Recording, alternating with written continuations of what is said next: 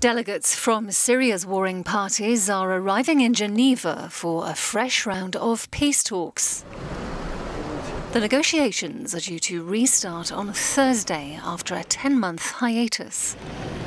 Analysts predict familiar disagreements are likely to resurface, despite massive changes in the military and political context. Speaking to the press, UN mediator Staffan de Mistura summed up his mood as determined.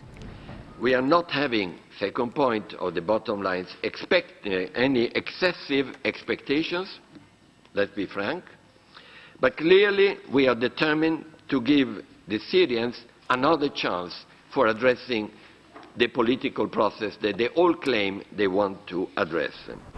There have been changes on the ground in Syria. A ceasefire is in place across most of the country. However, analysts say there's been little improvement on the issues that dogged previous rounds of talks.